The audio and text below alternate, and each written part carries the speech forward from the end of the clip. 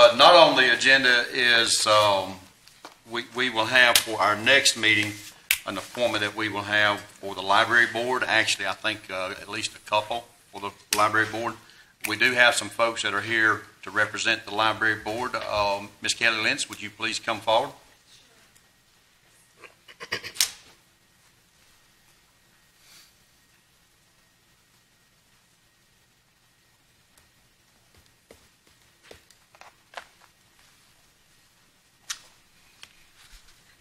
Thank you for hearing me this morning. It's good to see all of you. I believe we have two nominees here for appointment to the library board to fill two vacant positions. Mr. Jack Hartley, Mrs. Linda Most, and Mr. Matt Lawrence. Okay. Would any of them like to come forward, please? Mr. Hartley?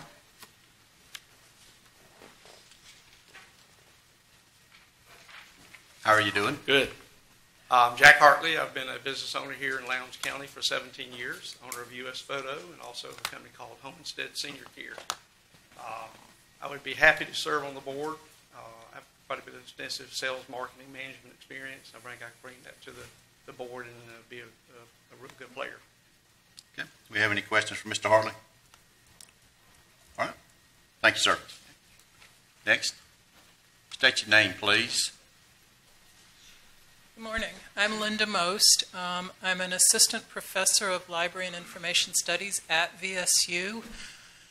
I moved to Valdosta to take the position, and I will be here 5 years. I'm an experienced public librarian. Before I went back to get my graduate degree and earn my PhD, I worked as a public librarian in Palm Beach County, Florida, and Baltimore, Maryland. And my dissertation research was on the role of rural public libraries as important community places. I think SGRL is a very important institution to this county, and I'd like very much to be involved in seeing it prosper. Okay. Any questions for Ms. Most? Okay. Thank you. Ma'am. Thank you for hearing me. Absolutely. State your name, please. I'm Matt Lawrence. Good morning, ladies and gentlemen. I'm a lawyer here in town.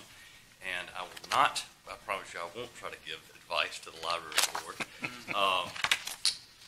Two reasons that I think that I'd like to serve. First of all, this is just a very simple one. My family's been here since there's been a Lowndes County. And I think that it is incumbent on people who are nurtured by a community to give back to that community. And I feel like I've got a duty to serve in some sort of capacity. And I'd be glad to do that for the second reason, and that's because I think that in an era where each of you have these computers and all in front of you, these technological gadgets, which they're all nice and they help us in a lot of ways, it is extraordinarily important to be able to sit down and read through a book, comprehend and understand it, and have the way that we think shaped by what we use as tools to learn. And our culture, our Western civilization, since the printing press was invented, has been developed and created by the written word. And I think that it's very important that we should encourage children to not only drudge through what they have to drudge through in school, but to inculcate in them a desire and a love of reading for its own sake and pursuing knowledge for its own